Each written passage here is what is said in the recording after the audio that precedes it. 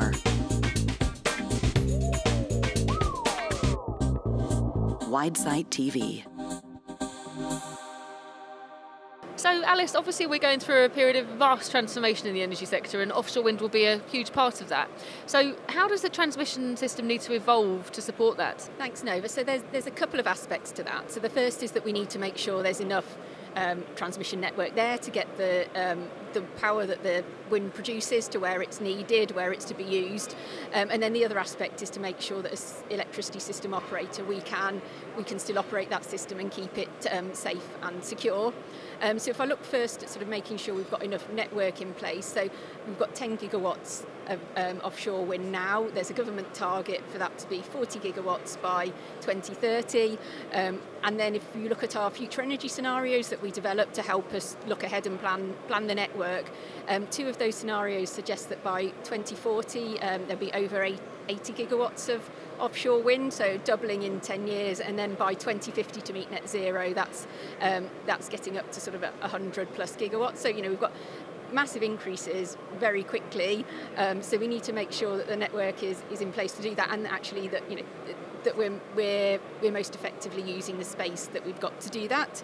So at the moment, offshore wind is primarily connected. Sort of each individual wind farm has its own connection. I think it's probably. And that's worked really well, but looking forward, we don't think that's going to continue to work well either for consumers in terms of costs, the environment, or people who live in the communities that infrastructure goes through. So what we're doing at the moment is working under the offshore transmission network review that the Department for Business, Energy and Industrial Strategy is leading, to look at how a more coordinated approach can be taken to connect all of that offshore wind, both sort of looking at what can be done in the fairly short term with projects that are fairly well advanced, and we don't want to obviously disrupt those, through to those that are aiming towards that 40 gigawatts by 2030, and looking at how we can take a much more centralised and coordinated plan-led approach to designing the network and connecting them, and then sort of looking at after 2030 onwards actually what's the best enduring regime, what's the best way to connect these going forward. So that's sort of the network aspect, and then we're sort of talking offshore wind. We can't sort of separate the onshore and the offshore network. We need to make sure if that wind comes in Scotland, it can get down to England, or where there are large towns or cities or industry that's going to use it. So making sure that those two aspects are really coordinated, and we're thinking about the best way to transport that around. And then there's also making sure that we can operate that system safely and securely, and have the tools to allow us to do that. What is the biggest challenge that you're working through right at the moment? I mean, if I said to you in a year's time you would like something to be different, what would that thing be, and what would it look like? So I think that the biggest challenge for us at the moment is changing from the approach that we have at the moment to particularly for the sort of the central plan-led approach that we need to connect the 40 gigawatts by 2030. So we're developing a new process. We've got a slightly different role as the electricity system operator. So it's really sort of developing and embedding in all of those aspects to make sure that we can deliver that, what we're calling the holistic network design, so a coordinated design across the onshore and offshore networks in the very tight timescales that we need to do that. And those tight timescales are necessary because you might think 2030 is 8.5 years away, but there is a very long lead time on developing both the onshore transmission network and the offshore and the wind farm, so it's actually not a lot of time to get that all done. And do you think that ultimately, can we actually operate the transmission system carbon free? Yes, ultimately we can. So our ambition as the electricity system operator is that by 2025 we want to be able to operate a carbon-free system. So at the moment we don't have the tools to be able to do that, and if and when we get days that deliver a completely carbon-free system, we actually have to ask some of those low-carbon generators to switch off and ask some of the fossil fuel power plants to switch on. So we need to move away from that and get to the position where we've got the tools, the services, the markets that allow us to be able to operate that system when the market delivers us a carbon-free fully carbon-free system. So that might just be for 1 hour to start with, going up to 1 day, going up to a week, a month. A bit like we've seen with the coal-free days, where it used to be a big thing. Now it's just the norm. So we're doing a number of things. We're developing, as I say, the tools in the markets. For example, we're running a number of what we call Pathfinder projects, sort of learning by doing, to give us what are called stability services. So at a high level, just so that it helps us keep the electricity system stable, and it's the sorts of things that fossil fuel plants would provide just by the nature of how they operate, but we now need to find in other ways. So we're doing that around voltage, and then also it's not something we generally like to think about, but at the moment there are plans in place if the network, we have a blackout, and how we restart it, and generally again that's large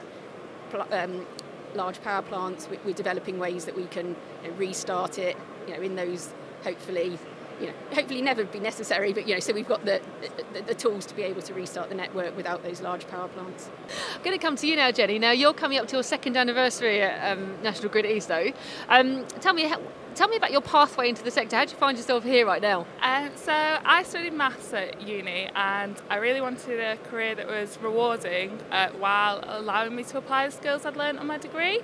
And I didn't know much about the energy industry when I applied for the National Grid grad scheme, but I applied for it, and I got in, and there was 3 6-month placements in the grad scheme. So I did 2 inside the electricity system operator and 1 outside the electricity system operator. And so that really allowed me to get an experience all different areas of the business and kind of understand the energy industry. And I really think I also did my final placement in offshore coordination, which is the team I'm in now for my first non-graduate role. So I enjoyed that a lot. And I'd really recommend the graduate scheme to all recent graduates, as it's a really supportive place to start your career and kind of shape your career, and it's really great to work for a company that plays such a crucial role in the road to net zero by 2050. And our new talent applications are now open. Excellent plug, Jenny, I like it. So tell me, what are you working on now? So I'm in the ESO's offshore coordination early opportunities team. So we're looking at facilitating the transition from the status quo, so the current regime for connecting offshore wind, to the enduring integrated regime.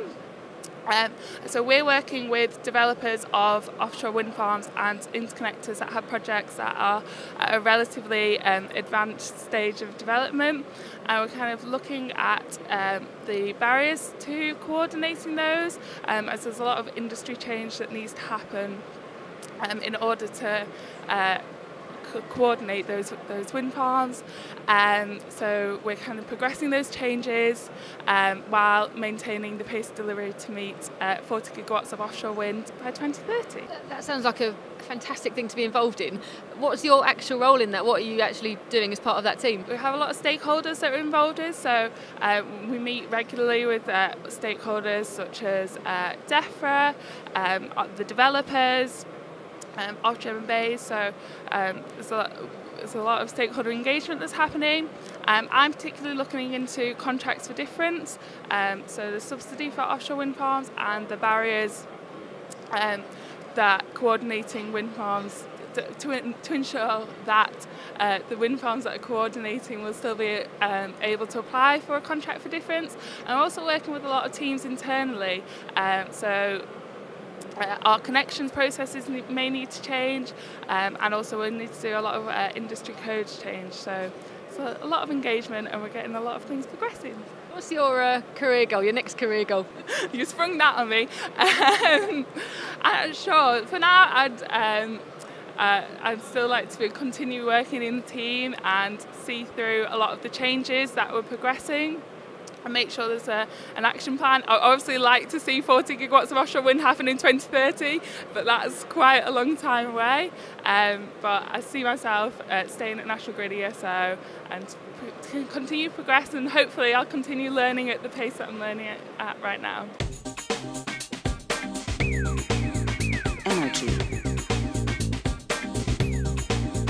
Energy. power. Widesite TV.